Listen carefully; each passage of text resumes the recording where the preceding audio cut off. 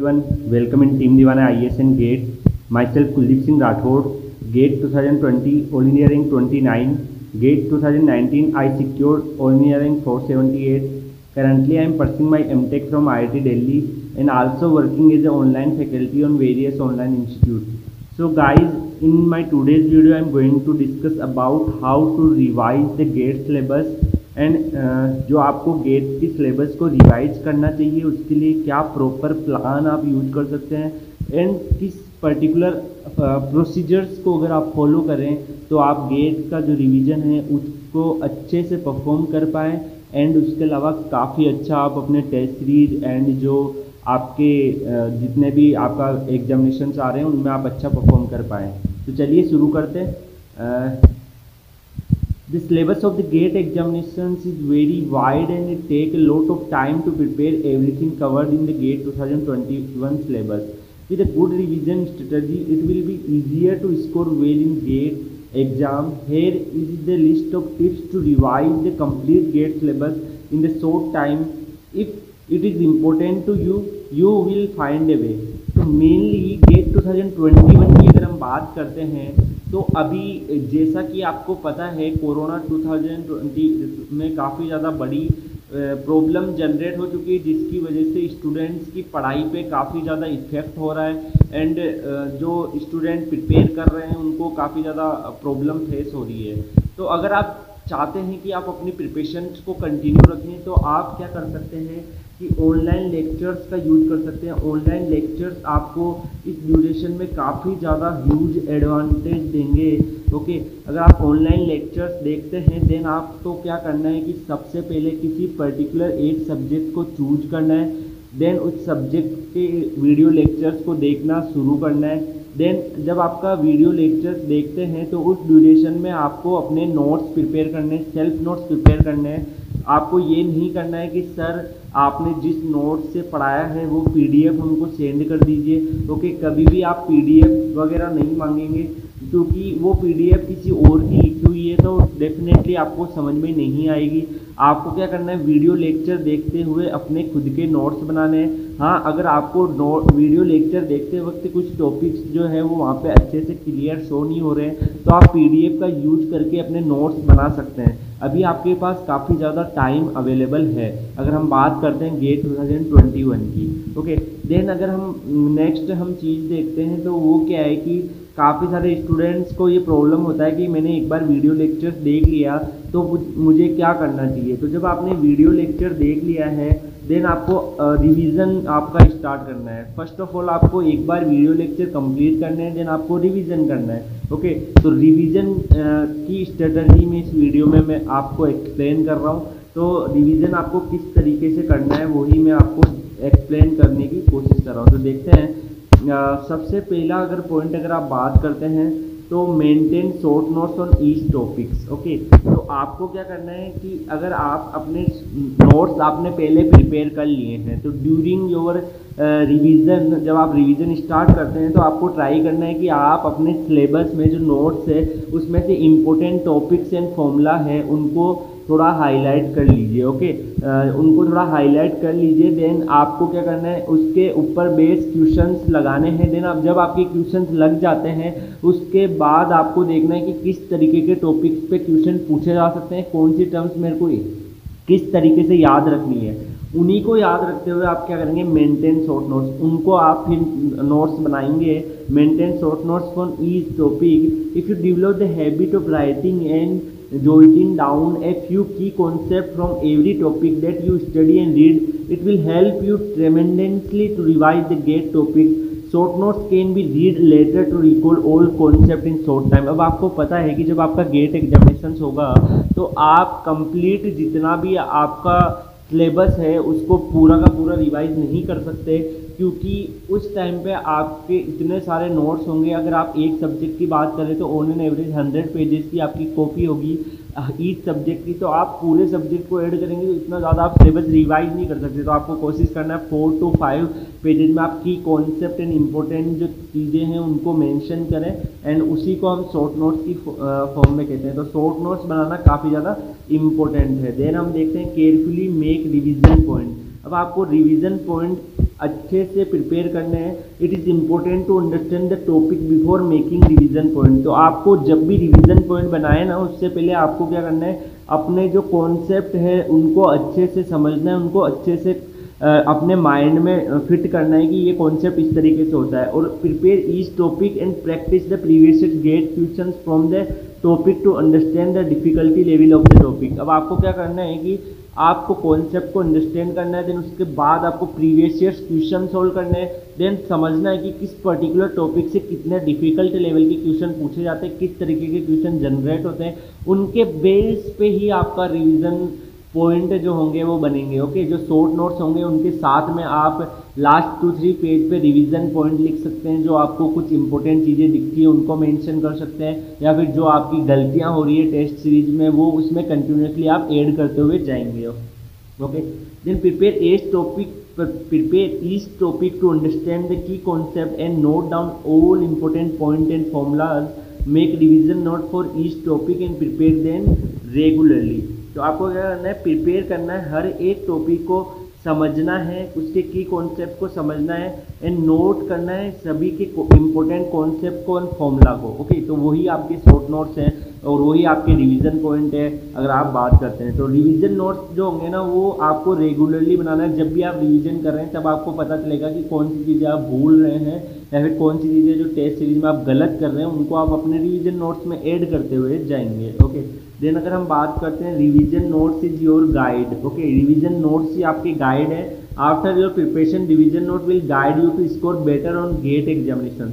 Include important terminology, definitions, formula, example, it's in your revision note. तो कुछ जैसे अगर आप बात करते हैं कि कुछ पर्टिकुलर टर्म्स के आपको एग्जाम्पल भी याद करने होते हैं। अगर आप ओपन सिस्टम और क्लोज सिस्टम की बात करें थर्मोडायनेमिक्स में, तो इसके एग्जाम्पल बेस्ड क्वेश्चंस भी आ जाते हैं थ्योरेटिकल, तो वो सब चीज़ें भी आपको मेंशन करनी है। फॉर्मूला, कभी कभी डेफिनेशन बेस्ड क्वेश्चंस भी आ जाते हैं, जैसे केल्विन प्लैंक स्टेटमेंट हो गया, कैलकुलेसिस स्टेटमेंट हो गया, इन पे बेस्ड आपको क्वेश्चंस बन सकता है। तो ऐसी चीज़ें जो आपको इंपॉर्टेंट चूज करनी पड़ेगी अपने आप और उनको समझना पड़ेगा, देन वो आपको यूजफुल होगी। Revision notes are the only way you can prepare all topics in one day before the GATE examinations, which will help you to recall all concepts। तो जो रिवीजन नोट्स है ना वो आपके इस तरीके से बने हुए होने चाहिए कि जब लास्ट आपके एग्जामिनेशन से पहले या फिर जब आप फुल लेंथ टेस्ट दे रहे हैं उसके 1 या 2 दिन पहले आप पूरा का पूरे सिलेबस को इजीली रिवाइज कर पाएँ। अगर आपके रिवीजन नोट्स नहीं बने होंगे तो आप जो सब्जेक्ट उनकी 100 पेज की कॉपी होगी और आपको 1000 पेज आप एक दिन में रिवाइज नहीं कर सकते। तो आपको उन इंपॉर्टेंट चीज़ों को रिवाइज करना पड़ेगा। जब आप फुल लेंथ टेस्ट दे रहे हैं तो आपको हैबिट हो जाएगी अपने नोट्स को कंटिन्यूसली पढ़ने की, एंड देन वो आपको गेट एग्जामिनेशंस में भी बेनिफिट देगी। ओके, देन नेक्स्ट हम बात करते हैं revision notes should be precise. Okay, ऐसा नहीं हो कि आप रिवीजन नोट्स को काफ़ी ज़्यादा बड़ा बना दें। रिवीजन नोट आपके ज़्यादा लेंथी नहीं होने चाहिए। रिवीजन नोट को प्रिसाइज रखना है। जो चीज़ें आप भूलते हैं, जो चीज़ें पूछी जाती है और जो चीज़ें आपको ऑलरेडी याद है वो आप मेंशन नहीं करेंगे तो भी चलेगा। ओके, तो make sure your revision notes as small as possible to cover all important concept। Okay, there is no need to add everything from each topic. जरूरी नहीं है कि आप हर एक कॉन्सेप्ट को ऐड कर रहे हो, हर एक टॉपिक को जो रिक्वायर्ड है वो आप प्रीवियस क्वेश्चंस में देखेंगे क्या चीज़ें रिक्वायर्ड है उन्हीं को मेंशन करना है। Include details of each concept which are absolutely essential in ensuring your understanding of it. वो सारी चीज़ें जरूर मेंशन करनी है जो आपको उस कॉन्सेप्ट को समझने में काम आती हो। ओके, जैसे कुछ पर्टिकुलर केसेज में अगर हम बात करते हैं तो उन पर्टिकुलर केसेज में कुछ आपको टर्मिनोलॉजी समझनी पड़ती है, कुछ कॉन्सेप्ट समझने पड़ते हैं, कुछ और टॉपिक की अंडरस्टैंडिंग होनी होती है, उनको आप मेंशन करें। इस topic add less because you can recall them without reading complete details. आपको इस टॉपिक को जितना लेट लिख सकते हैं उतना लेट लिखने की कोशिश कीजिए, जिससे अब आप उस कम वाली क्वांटिटी को पढ़ के जो पूरा उसका कॉन्सेप्ट है उसको रिवाइज कर सकें। Try to cover all important topic which can be help you to score well in gate examinations. Okay, so next है revise the revision notes before each practice test. जब आप फुल लेंथ टेस्ट दें या फिर subject test दें तो particular उस topic के जो क्वेश्चन हैं उनको रिवाइज करना है। Practice the online test as many as possible. Revision आपका अधूरा होगा जब तक आप टेस्ट नहीं देंगे। तो रिवीजन का मतलब ही है कि आप अपने जो नोट्स है, शॉर्ट नोट्स है, उनको रिवाइज करके और जो आपके वीक क्वेश्चंस है उनको पहले आप प्रिपेयर कर लें। जैसे वीक क्वेश्चन आपको कैसे पता लगेगा, जब ड्यूरिंग योर फर्स्ट टाइम जब आप कॉन्सेप्ट को क्वेश्चन सोल्व कर रहे थे तो कौन से क्वेश्चंस में आप अटके थे उनको आप पहले ही हाईलाइट करके रखिए। तो उन पर्टिकुलर क्वेश्चन जो आपके हाईलाइटेड है वो आपके वीक क्वेश्चन है। सेकंड टाइम जब आप रिवाइज करेंगे तो सभी क्वेश्चंस को नहीं करने, केवल इंपॉर्टेंट और जो हाईलाइटेड क्वेश्चन है उन्हीं को सोल्व करना है। देन आप प्रैक्टिस करेंगे ऑनलाइन टेस्ट। तो ऑनलाइन टेस्ट प्रैक्टिस करेंगे तब जब आपका ऑनलाइन टेस्ट हो जाएगा, उसके बाद जब आप टेस्ट का प्रॉपर तरीके से एनालिसिस कर लेंगे तब आपका जो पूरा का पूरा रिवीजन है वो कंप्लीट हुआ है। रिवीजन का मतलब ये नहीं केवल आप नोट्स रिवाइज कर ले, केवल फॉर्मूला, पूरा जब तक आप टेस्ट देख के पूरा एंड नहीं कर देते तब तक आपका रिवीजन अधूरा है। Before attempting each online practice test revise the notes to ensure you can quickly recall the required concept during the examination. Okay, तो आपको इस तरीके से अपने आप को हैबिचुलाइज कर लेना है कि आप पूरे के पूरे जो कॉन्सेप्ट है उनको अच्छे से समझें, उनको अच्छे से अंडरस्टैंडिंग करें और उनको इस तरीके से समझे कि जब आप टेस्ट दे रहे हो तो आप उसको तुरंत रिवाइज कर पाएँ, जिससे आप गेट एग्जामिनेशन से एक दिन पहले उस चीज़ों को पढ़ के भी आप अपना सिलेबस को रिवाइज कर पाए। After attempting each online practice identify the question which were not answered and prepare the revision notes better way to cover the concept of such question. अब क्या करना है कि जब आपने टेस्ट दिया तो आपको आइडेंटिफाई करना है कि कौन से क्वेश्चन के आंसर आपने नहीं दिए हैं, एंड देन प्रिपेयर करना है रिवीजन नोट्स में कुछ चीज़ें ऐड करनी है कि कौन से क्वेश्चंस आपसे नहीं हो रहे हैं, कौन से कॉन्सेप्ट के क्वेश्चन आपके वीक हैं और वो क्यों नहीं हो रहे हैं, क्या चीज़ आपने मिस कर दी। उन क्वेश्चंस को आपको अपने रिवीजन नोट्स में कवर करना है, उनको एक दो पेज आप एक्स्ट्रा ऐड करके उनको मेंशन कर दीजिए एंड उनको फिर जब नेक्स्ट टेस्ट दे तो उन चीज़ों को भी आपको रिवाइज करना है। और जो क्वेश्चंस आपके गलत हो गए उन पे बेस आपको क्या करना है, 2 से 3 क्वेश्चंस और करने हैं। उस टॉपिक पे 2 से 3 क्वेश्चंस आपको और ढूंढने हैं, देन उन क्वेश्चंस को आपको सोल्व करने हैं। देखते हैं कि वो क्वेश्चंस आपसे होते हैं या नहीं होते। अगर वो नहीं हो रहे हैं तो फिर आप वापस आपके जो फुल नोट्स वाली कॉपी है उसमें उस टॉपिक को वापस पढ़िए एंड देन आप समझिए कि आपसे क्वेश्चंस हो रहे हैं या नहीं हो रहे हैं। अगर फिर भी नहीं हो रहे हैं तो आप वीडियो लेक्चर्स को वापस देखिए। ओके, उल्टा चलना है अगर आपसे क्वेश्चंस किसी पर्टिकुलर कॉन्सेप्ट पे नहीं होते हैं। ओके, देन नेक्स्ट मैं बात करता हूँ comment your preparation doubt in comment section. अब जो भी आपके प्रिपरेशंस में डाउट्स आ रहे हैं मैं आपको पीपीटी के मीडियम से डिस्कस करने वाला हूँ। फॉर एन एग्जाम्पल अगर आप देखेंगे कि किसी पर्टिकुलर स्टूडेंट ने क्वेश्चन पूछा था which test series you follow when to start test series and how to analyse, and special thanks for providing amazing lectures on दीवाने IAS एंड गेट चैनल। ये मेरी प्रिपरेशन स्ट्रेटजी मैं share की थी gate 2020 के लिए, उसमें कमेंट आया था तो उस स्टूडेंट्स ने कमेंट किया तो मैं इसकी अब क्यूरी को आंसर करने वाला हूँ। आप भी अपने सारे जो मैंने बताया कि आपको जो भी प्रिपरेशन में डाउट आते हैं कमेंट सेक्शन में आप मेंशन कर दीजिए। मैं उन पर्टिकुलर कमेंट्स को हाईलाइट करके पीपीटी में उनके आंसर्स आपको दूंगा आने वाले वीडियोज़ में। अगर आपको आपके आंसर्स मिलते हैं तो आप सारे के सारे आप डाउट कमेंट सेक्शन में जाके पूछ सकते हैं। तो इस जो विजल प्रकाश है इनका डाउट था कि which test series you follow, तो अकॉर्डिंग टू मी अभी दीवाने IAS एंड गेट चैनल पे जो टेस्ट सीरीज आ रही है आप उसको भी फॉलो कर सकते हैं, काफ़ी अच्छी टेस्ट सीरीज है। मेरी जब प्रिपरेशन थी, ये क्वेश्चन मेरे लिए पूछा गया है, तो मेरी जब प्रिपरेशन थी तो मैंने मेडी जी की टेस्ट सीरीज ज्वाइन की थी एंड इसके अलावा मैंने एस एकेडमी की टेस्ट सीरीज ज्वाइन की थी। 2 टेस्ट सीरीज मैंने दी थी, वो काफ़ी ज़्यादा मुझे बेनिफिट दी। मैंने अप्रोक्सीमेटली 90 और 80% दोनों को कंप्लीट कर लिया था।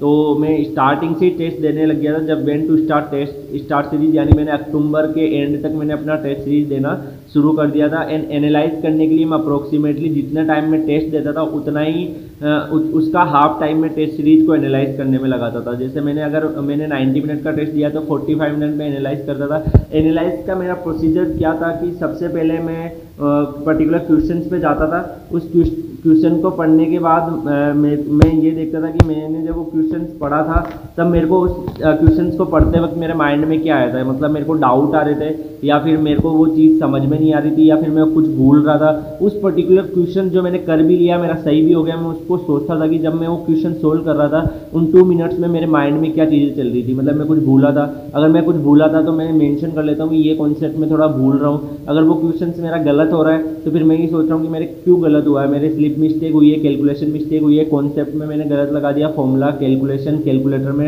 डाटा गलत फीड हो गया, सारा मैं एनालाइज करके मेंशन करता था। एक शीट बना के रखता था, उस शीट में मैं सारी चीज़ें मेंशन करता था कि इस पर्टिकुलर टेस्ट में मेरे क्या क्या गलती हुई और क्या क्या मैंने नए कॉन्सेप्ट सीखे। तो मैं उसको जो शीट है उसको 2 पोर्शन में डिवाइड करता था। हाफ पोर्शन में मैं लिखता था कि मैंने क्या उससे सीखा, नया कॉन्सेप्ट क्या आया, एंड एक चीज़ मैंने ये देखी थी कि किसमें मेरे को डाउट्स आ रहे हैं। ओके, तो वो मैं उनको मेंशन करता था।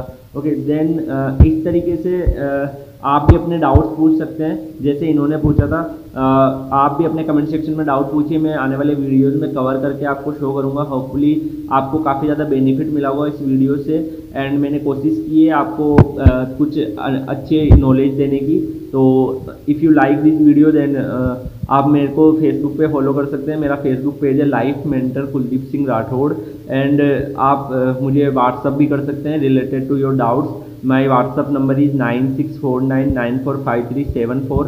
आपको थोड़ा पेशेंस रखना है क्योंकि काफ़ी ज़्यादा मैसेजेस आ जाते हैं, तो मैं कोशिश करता हूँ जब भी मेरे को टाइम मिले मैं आपको रेस्पॉन्स करूँ। अगर आपके कभी कभी क्या होता है ज़्यादा मैसेज आने की वजह से कमेंट आपकी जो मैसेज है वो पीछे चला जाता है, तो आप क्वेश्चन मार्क लगा के वापस आपका मैसेज को शो करा सकते हैं, जिससे कि जब भी मेरे को टाइम मिले मैं आपकी रिप्लाई कर पाऊँ। ओके, तो thank you so much guys, आपने इस वीडियो को अच्छे से सुना एंड होपफुली आपको ये वीडियो बेनिफिट दिया होगा। तो आपको अगर कोई अदर प्रिपरेशन से रिलेटेड डाउट्स है आप कमेंट करिए, मैं आने वाले वीडियोज़ में उनको कमेंट्स को हाईलाइट करके उनका रिप्लाई दूंगा। Okay, thank you so much guys, मिलते हैं नेक्स्ट वीडियो में, एंड तब तक के लिए best of luck. Hope you will do very well in your upcoming examination.